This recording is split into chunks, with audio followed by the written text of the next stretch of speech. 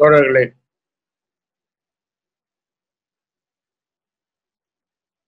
சாத்தான்குளத்தில் தந்தை மகன் இருவர் கொல்லப்பட்ட பிறகு அதை ஒட்டி காவல்துறையினுடைய தேவையும், அது தேவையா இல்லையா என்ற கேள்வியும், இல்லை என்றால் அது எப்படி மாற்றி அமைக்கப்பட வேண்டும் என்ற பல ஐயங்களும் நிறைய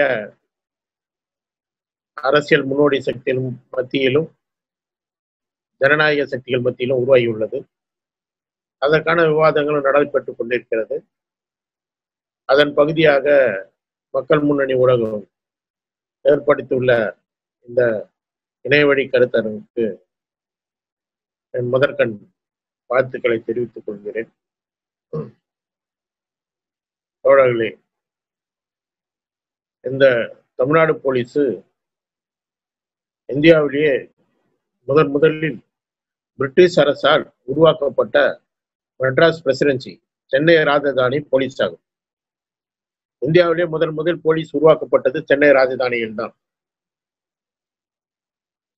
அப்போ பிரிட்டிஷனுடைய நோக்கங்கள் இங்குள்ள மக்களை, விடுதலை கேட்கும் மக்களை, உரிமைகள் கேட்கும் மக்களை ஒடுக்கும் நோக்கத்தில் உருவாக்கப்பட்டதுதான் இந்த போலீஸ். அந்த அடிப்படையில் தான் அவர்களுக்கு பயிற்றுவிக்கப்படுகிறார்கள். அவர்கள் சிந்தனை ரீதியாக உருவாக்கப்பட்டார். அந்த பயிற்றுவித்தலும் சிந்தனை ரீதியான உருவாக்கமும் இன்று வரை மாறாமல் தொடர்ந்து கொண்டிருக்கிறது என்பதுதான் முக்கியமான சிக்கல். அதனுடைய வரலாற்று தொடர்ச்சியிலே நம்ம பார்த்தாலே தெரியும். பிரிட்டிஷ் எந்தவித ஒடுக்குமுறைகளை ஏவினாலும் அந்த ஒடுக்குமுறைகளை எல்லாம் இவர்கள் இந்திய சுதந்திரம் அடைந்த பிறகு கூட, இங்கு பெருமுதலாளிகள் ஆட்சிக்கு வந்த பிறகு கூட இவர்கள் தொடரவே செய்தனர். அதுதான் இந்த போலீஸினுடைய வர்க்க குண அம்சம். முதலில் ஏகாதிபத்தியத்தை காப்பதற்காக இவர்கள் பணிபுரிந்தனர், கொடுமைகள் செய்தனர். பணி என்ற பெயரிலே கொடுமைகள் செய்தனர் மக்களுக்கு எதிராக. இந்த முதலாளித்துவ அரசை காப்பாற்றுவதற்காக அப்பணியை செய்தனர். தொடக்க காலங்களில் நகரங்கள் பெருவளர்ச்சிப்படாத காலகட்டங்களில் முழுக்க நிலக்கிழார்களை சார்ந்து, நிலக்கிழார்களுக்கு ஒரு அடியாட்படையாகவே இவர்கள் போலீசார் செயற்பட்டார். அப்படி செயல்பட்டதை எதிர்த்து பல கிராமங்களில் பொது உடைமை இயக்கங்கள் பல போராட்டங்களை நடத்தியிருக்கிறது. தஞ்சையில் கூட பல போராட்டங்கள் நடந்தது. தமிழ்நாடு முழுக்க பல போராட்டங்கள் நடந்திருக்கிறது. இந்தியா முழுக்க பல போராட்டங்கள் நடந்தது. அப்படி நிலக்கிழார்களின் அடியாட்படையாக கூட இவர்கள் ஒரு குறிப்பிட்ட காலங்கள் செயல்பட்டு கொண்டிருந்தார். இதனுடைய வளர்ச்சி போக்கிலே நம்ம தமிழ்நாட்டை எடுத்துக்கிட்டோம்னு சொன்னா, தமிழ்நாட்டுல எம்ஜிஆர் ஆட்சியில தான் 26 தோழர்கள் கொல்லப்பட்டார். 26 தோழர்கள் கொல்லப்படும் போது அவர்கள் எல்லோருமே அமைப்பை சேர்ந்தவர்கள் கிடையாது. ஒரு 6 பேரை தவிர அதுல மற்ற 20 பேரும் சாதாரண மக்கள் தான். அந்த மக்கள் பிடித்து அடித்து மரத்தில் கட்டி வைக்கப்பட்டு கொல்லப்பட்டார். அப்போ அதை எதிர்த்து நடந்த தர்மபுரி இயக்கங்கள்ல ஒரு முக்கியமான ஒரு விஷயத்த சொன்னா, இந்த எம்ஜிஆருடைய ஆட்சியில போலீஸ் எந்த நிலையில இருந்தது, எம்ஜிஆருடைய ஆட்சி எந்த நிலையில இருந்ததுன்றத கூட புரிஞ்சுக்கணும். உதாரணத்துக்கு, அப்போ ஒரு பாலகர் கலைக்குழு, சிறுவர் கலைக்குழு, அது பிரச்சாரம் செய்ய போச்சு. அதுல பிரச்சாரம் செய்ய போனவங்கள இவங்க பிடிச்சி, எல்லாருமே சிறுவர்கள், 3-4 பேர் சிறுவர்கள், அவர்கள் மீது வழக்கு போடுறாங்க. அதுல 5 வயது சிறு பாலகனும் ஒருவன். அவர் தான் இன்னைக்கு பாவல் சொல்லிட்டு தருமபுரியில வடக்கரைஞனா இருக்கிறவர். அவருக்கு 5 வயசு. அப்போ அவன் மேல போற வழக்கு என்னன்னா, அரசு ஊழியரை பணி செய்ய விடாமல் தடுத்தது. இவங்க யாரு? இந்த பாலகர்கள்லாம். அப்புறம் வேற கேஸ்லாம், பொதுமக்களுக்கு பொது அமைதிக்கு பங்கம் விளைவிச்சது அப்படிலாம் வழக்கு. இவங்களை எடுத்துட்டு போயிட்டு சிறுவர் பள்ளியில எடுத்துட்டு போயிட்டு ரிமாண்டே பண்ணிடுறாங்க. அப்ப இதை சுட்டி காட்டி 1980 லண்டன் டைம்ஸ் பத்திரிக்கை கவர் ஸ்டோரியே போட்டு என்னன்னு போட்டிருந்ததுன்னா, Tamil Nadu is a police state அப்படின்னு கவர் ஸ்டோரி அட்டையிலேயே போட்டு லண்டன் டைம்ஸ் பத்திரிக்கை அப்போ எழுதுச்சு. அப்போ அது உலகம் பெரிய மனித உரிமை மீறலாக இருந்தது. அப்படிப்பட்ட போலீஸ் புரிஞ்சுக்கணும், பார்க்கணும். நீ கேட்கலாம், அவங்களுக்குலாம் அறிவே இருக்காதா அப்படின்லாம் கேட்கலாம். ஒரு 5 வயது குழந்தை மீது, குழந்தை தான், சிறுவர் கூட சொல்ல முடியாது, 5 வயது குழந்தை மீது வழக்குகள் வந்து பிரிவுகள்ல, அதுவும் அரசு அவருடைய பணியை செய்ய விடாம தடுத்தாங்கன்னு சொல்லிட்டு போறது இருக்கு இல்லையா, அது எந்த அறிவுள்ள மனிதனும் செய்ய முடியாது. அப்போ எந்த அளவுக்கு அவர்கள் சிந்திக்கிறாங்கன்றதை புரிஞ்சுக்கணும். எந்த சிந்தனை மறுப்பு அவங்க கிட்ட இருக்குதுன்றதை புரிஞ்சுக்கணும். சிந்தனை மறுப்பும் அதே சமயத்தில் அவர்கள் உணர்வு பூர்வமாக ஒரு அடிமைகளாக, ஒரு எந்திரங்களாக வேலை செய்யறாங்கன்றது கூட நாம புரிஞ்சிக்க வேண்டிய அவசியம். அப்போ எம்ஜிஆர் ஆட்சி காலம் என்பது தமிழ்நாடு ஒரு போலீஸ் மாநிலமாக மாற தொடங்கி, போலீஸ் மாநிலமாக மாற தொடங்கி ஒரு போலீஸ் ஆட்சி நடப்பது தொடங்கியது. அது கருணாநிதி பீரியட்ல பின்னாடி தொடர்ந்தது. ஜெயலலிதா பீரியட்ல வந்தோம்னா அது உச்சக்கட்டத்தை அடையும். ஜெயலலிதா காலகட்டத்துல லாக்அப் மரணங்கள் மட்டும் இல்ல, லாக்அப் ரேப் ரொம்ப முக்கியமான பிரச்சனையா, மிகப்பெரிய பிரச்சனை. அப்போ தலியில வந்து ஒசூர் தலியில கல்பனா சுமதி என்ற ஆசிரியை பாலியல் பலாத்காரம் செய்யப்பட்டாங்க. சிதம்பரத்துல பத்மினி என்ற பாலியல் பலாத்காரம் செய்யப்பட்டாங்க. தலைவாசல்ல தங்கம்மா என்ற பெண் பாலியல் பலாத்காரம் செய்யப்பட்டாங்க. விழுப்புரத்துல விஜய என்ற பழங்குடி பெண் பாலியல் பலாத்காரம் செய்யப்பட்டாங்க. அப்போ ஒரு தொடர்ச்சியா இருந்தது. இதனுடைய உச்சக்கட்டம் தான் வாச்சாத்தி.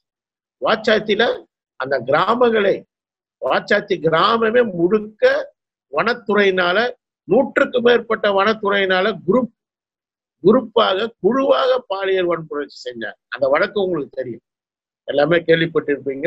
100க்கும் மேற்பட்டவர்கள் தண்டிக்கப்பட்டாங்க. 100க்கும் மேற்பட்டவர்கள் நீதிமன்றத்தில் தண்டிக்கப்பட்டாங்க. அப்ப இப்படி ஜெயலலிதா ஆட்சியில் அது உச்சக்கட்டத்தை அடைஞ்சது. அந்த உச்சம் வளர்ந்த ஒன்று இன்றும் வந்து குறையாம தான் இருக்கு. இன்றைக்கு குறையாம இருக்கிறதுனுடைய விளைவுதான் சாத்தான், அதனுடைய விளைவுதான் சாத்தான். அப்போ இது இன்றைக்கு இருக்கிற இந்த போலீஸினுடைய இந்த வர்க்க குணாம்சத்தை, இந்த அரசனுடைய வர்க்க நலன்ல இருந்து அது செய்யக்கூடிய அந்த வர்க்க குணாம்சத்தை நாம் பிரிச்சு பார்க்க முடியாது. அதிலையும் இன்றைக்கு பாசிசமயமா இருக்கக்கூடிய இந்துத்துவ பாசிசமயம் முழு அதிகாரங்களையும் குவித்துக் கொண்டு மக்களுடைய நலன் எல்லாம், மக்களுடைய உரிமைகள்லாம் ஒரு பக்கம் பறிச்சுட்டு இருக்கும் போது, மக்களை ஒடுக்குவதற்கு இந்த போலீஸை தான் பலப்படுத்த வேண்டிய அவசியத்தில் இருக்கு. போலீஸை தான் வந்து ஒரு காட்டுமிராண்டித்தனமான ஒரு படையாக, கும்பலாக அதை மாற்ற வேண்டிய அவசியத்துல அவன் இருக்கிறான். இப்ப அதை நோக்கி போயிட்டு இருக்கக்கூடிய சூழல் தான் இன்னைக்கு நிலவிட்டு இருக்கு. அப்ப இதுதான் இன்னைக்கு இருக்குது. அப்ப என்ன பண்றது? இதை என்ன எப்படி தீர்க்க முடியுமா முடியாதான்றதுதான் இன்னைக்கு இருக்கக்கூடிய கேள்வி. அப்போ அதுக்கு அமெரிக்க மக்கள் நல்லா பதில் சொல்லியிருக்காங்க. அமெரிக்க மக்கள் வந்து அருமையா பதில் சொல்லியிருக்காங்க. அங்கு வந்து கருப்பின ஒருத்தரை வந்து ஒன்று கொல்லும் போது அவருக்கு எதிராக அவங்க திரண்டு எடுத்து என்ன செய்யணும்னு வழிகாட்டு, என்ன செய்யணும் அப்படின்றத நமக்கு வழிகாட்டிருக்காங்க. அப்போ நாம் இதை கேள்விக்குட்படுத்த முடியுமா முடியாதான்னா நிச்சயம் முடியும். ஏன் சொன்னா நாம் அதுக்கான இது தயாராகும். இப்ப கூட வந்து ஒரு போலீஸ் அதிகாரி சொல்லியிருக்காரு, போலீஸ் நண்பர்கள்லாம் சட்டப்பூர்வமானவங்க கிடையாது, அவங்க அடிச்சா திருப்பி அடிங்க அப்படின்னு ஒரு போலீஸ் அதிகாரி சொல்லியிருக்கிறார். உண்மையிலே வந்து போலீஸ் நண்பர்கள் திருப்பி அடிச்சா திருப்பி அடிக்கிறது பிரச்சனை இல்லை, போலீஸ் அடிச்சா கூட திருப்பி அடிக்க வேண்டிய அவசியம் இருக்கு. ஏன்னா போலீஸ் அடிப்பது என்பது சட்டவிரோதமானது, அது சட்ட ரீதியானது கிடையாது.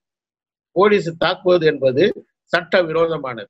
அப்போ அந்த சட்ட விரோதத்தை நாம் திருப்பி தாக்குவதன் மூலமே தடுத்து நிறுத்த முடியும், கேள்விக்குள்ளாக்க.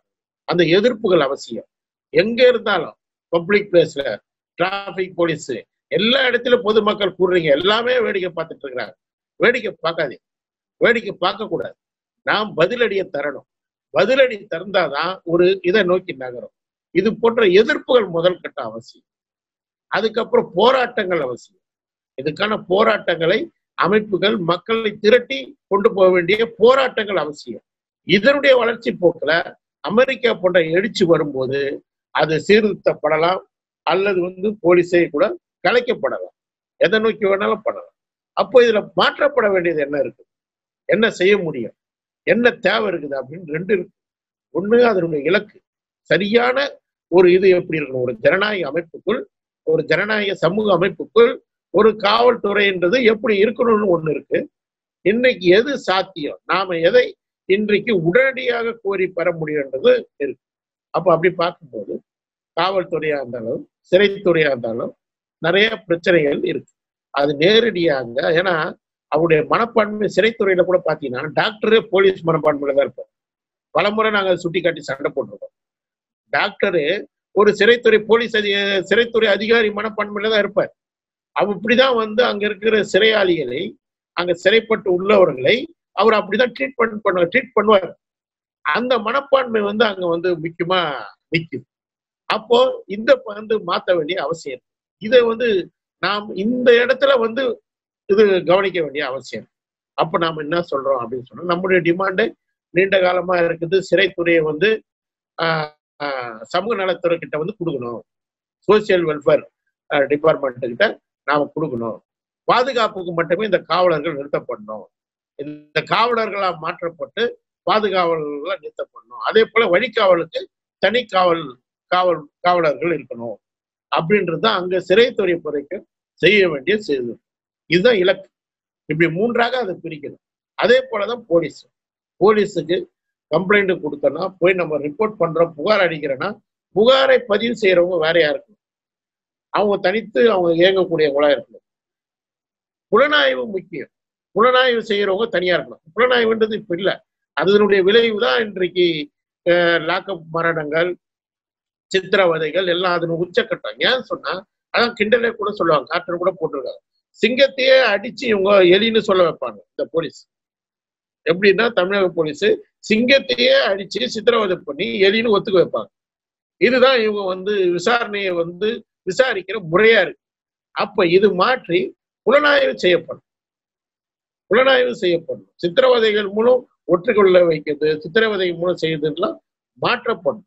அப்போ புலனாய்வுத்துறை அப்படின்றது தனியாக இருக்கு. ஒரு வழக்கு பதிவு செஞ்ச பிறகு அது பதிவு செய்யக்கூடிய துறை தனியாகவும், அந்த வழக்கை பதிவு செய்யற துறை தனியாகவும், அதுக்கடுத்து புலனாய்வு தனியாகவும், வழக்கை நடத்துபவர்கள் தனியாகுமா, மூன்றாக காவல்துறை பிரிக்கப்படும்.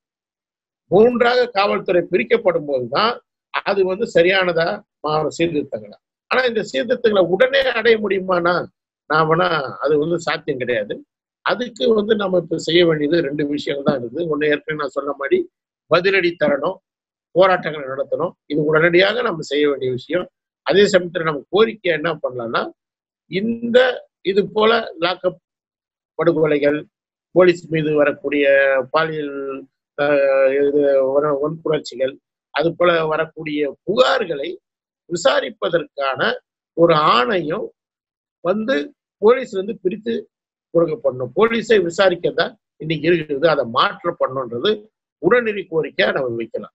அதுக்கு நாம வந்து ஒரு முயற்சி பண்ணலாம். முதல் கோரிக்கையா அதை வந்து ஒரு கோரிக்கையா கூட நம்ம வந்து வச்சு போகலாம். அது வந்து முக்கியமானதா நாம் வந்து கருத வேண்டியிருக்கு. நாம் இந்த இலக்கையை அடையுதுன்றது அவ்வளவு ஈஸி கிடையாது. அப்ப அதுக்கு என்ன பண்ணணும் சொன்னா, அதுல பொதுமக்கள் பங்கு கொள்ளக்கூடிய, மனித உரிமை ஆர்வலர்கள் பங்கு கொள்ளக்கூடிய, வழக்கறிஞர்கள் பங்கு கொள்ளக்கூடிய, சிவில் அதிகாரிகள் பங்கு கொள்ளக்கூடிய ஒரு ஆணையத்தை அமைச்சு, அந்த ஆணையம் போலீசார்கள் மீது, காவல்துறையினர் மீதான புகார்களை விசாரிக்கக்கூடியதாக மாற்ற வேண்டும் அப்படின்ற கோரிக்கையை வைக்கலாம். இதுவே கூட கஷ்டம்தான். இதை இவங்களை நிறைவேற்ற சொல்றதே கூட இன்னைக்கு இருக்கிற காவல்துறையினுடைய இதுல வந்து ரொம்ப கடினமானது. இன்னைக்கு இதுவே கடினம் தான். அப்போ இதை நோக்கி நம்ம நகர்றதுன்றது தான் வந்து முக்கியமானதா இருக்கும் அப்படின்னு நான் கருதுறேன். ஏன்னா இது தொடர்ந்து 4வது கூட்டமும் நடக்கிறதுனால பல விஷயங்களை வந்து விரிவா பேசியிருப்பாங்க எல்லாருமே. அது நான் சொல்றது வந்து ரிப்பீட்டா இருக்கும். அப்ப சுருக்கமா சொல்றதுன்னா இதுதான் விஷயம். இதனுடைய வர்க்கம்சம் மாற்ற முடியாது. மற்ற எல்லாவற்றோட சேர்ந்த ஒன்று, இந்த அரசு அமைப்போட சேர்ந்த ஒன்று, ஆளு வர்க்கத்துக்கு சேவை செய்யக்கூடியதா இருக்குது. அதை மாற்றுதுன்றது நம்முடைய எதிர்ப்பு, போராட்டங்கள், எழுச்சிகள் மூலம் மட்டுமே நாம் சீர்திருத்தங்களை கூட கொண்டு வர முடியும். கொண்டு வர வேண்டிய சீர்திருத்தம்ன்றது 3 துறைகளாக பிரிக்க வேண்டும். ஒன்று புகார் பதிவுத்துறை தனியாகவும், புலனாய்வு தனியாகவும், வழக்கை நடத்துவது தனியாகவும் பிரிக்கப்படணும்.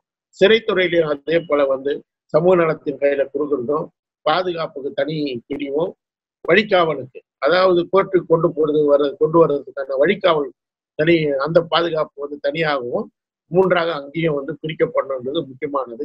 இப்ப உடனடி கோரிக்கைகளாக நாம் ஒரு ஆணையத்தை, மக்கள் பங்கு பெறும் ஆணையத்தை, மக்கள் பிரதிநிதிகள் பங்கு பெறும் ஆணையத்தை அமைக்க சொல்லி கோரிக்கை வைக்கலாம். அதுல வந்து இவர்கள் மீதான புகார்களை நாம இது பண்ணலாம். ஏன்னா அதிகாரம் என்பது போலீஸ்க்கு இருக்கிற அதிகாரம்ன்றதை விட அவங்க சட்டத்தை மீறி நடக்கிறதுன்றது இங்க முக்கியமான பிரச்சனை. அவங்க சட்டத்தை மீறி நடக்கிறது இருக்குல்ல, சட்டம் இல்லாத விஷயங்களை அவங்க கொடுக்கப்பட்ட அதிகாரத்தைன்றது வந்து 2வது பட்சம். அதிகாரப்படிலாம் அவங்க நடக்கல. அவங்க சட்டத்தை மீறி எது வேணாலும் செய்யலாம், எதையும் செய்ய தயாரா இருக்கு. ஏன்னா அவங்க வந்து குணாம்சமே அப்படிதான் இருக்கு. அது கூட யாருக்கு எதிரா? சாதாரண ஏழை எளிய மக்கள். லுங்கியை பார்த்தா, லுங்கி கட்டி இருக்கிறவனை பார்த்தா அவன் ஒரு மாதிரி அணுகுவான். அதே வந்து ஒரு ஜீன்ஸ் பேண்ட் அவன் வேற மாதிரி டிஷர்ட் போட்டு அவன் இருந்தா வேற மாதிரி அணுகுவான். இந்த வர்க்க சிந்தனை, இந்த வர்க்க புத்தி அப்படியே வந்து போலீஸ் பத்தியும் அதிகாரிகள் பத்தியும் ஊறி போயிருக்கு. தான் யாருக்கான வேலைக்காரன், தான் யாரை வந்து ஒடுக்கணும் என்ற இந்த சிந்தனை வந்து அவங்க ஊறி போயிருக்கு. அப்போ இதை மாற்றுவது என்பது ரொம்ப முக்கியமானது. இந்த சிந்தனையை மாற்றுவது என்பது முக்கியமானது. இதுக்கு எதிராக கடிவாளம் போடுவது, இதுக்கு எதிராக வந்து தொடர்ந்து போராட்டங்கள் நடத்துவது, இதுக்கு எதிராக நாம வந்து பதிலடி தருவது, இதெல்லாம் முக்கியமானது. எனவே நாம் செய்ய வேண்டியது 2: ஒன்று சீர்திருத்தத்துக்காக போராடுவது, இன்னொன்று பதில் தாக்குதல் தருவது. மக்கள் எல்லா இடத்துலயும் அடிச்சா பார்த்துட்டு, பப்ளிக்ல பார்த்துட்டு இருக்கக்கூடாது. அந்த மனநிலை மாறணும். பார்க்க கூடாது. எதிர்த்தாக்குதல், போலீஸை நாம் தாக்கினால் தவிர நாம் சீர்திருத்தங்களை நோக்கி நகர முடியாது. இந்த உடனடி ஆணையங்கள் அமைப்பதை நோக்கி கூட நகர முடியாது. அந்த ஒரு நெருக்கடியை உருவாக்குவது ரொம்ப அவசியம். அப்பதான் வந்து நம்ம ஒண்ணு சீர்திருத்தலாம், இல்ல போலீஸை கூட கலைக்கலாம் என்பதை நோக்கி நகரும் என்பதை கூறிட்டு, நீங்க கேள்விகள் எதனா இருந்தா கேட்டீங்கன்னா நாம வந்து அதுக்கான பதில்களை வந்து சொல்லலாம். மற்றபடி இதுதான் என்னுடைய கருத்து. ஏன்னா மற்ற விவரங்கள் தேவையில்லைன்னு கருதுறேன். எல்லாம் ஏற்கனவே பேசியிருப்பாங்க 4 நாளா. அதான் இதோட முக்கியம்.